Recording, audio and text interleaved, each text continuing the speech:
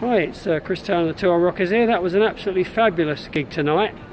Meet and greet was perfect. I think I got about 8 pictures of me and Karen together. One of the saxophonists, which I took myself in the end.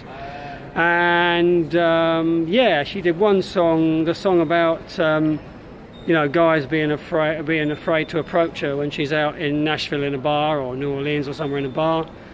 And that was great. I hung around at the end. I'm not sure really what was going on. I just missed the train, the last train to Maidstone, which I didn't even realise ran from London Bridge, but that's not a problem. I'm now getting a train to Chatham, which hopefully is up on the timetable as 23:42, although it's still showing it hasn't departed Cannon Street, which is only about 4 minutes away, so hopefully I'll do that. So yeah, fantastic weekend. Slim Chance were brilliant, the jazz was good, the rock band was good in the pub.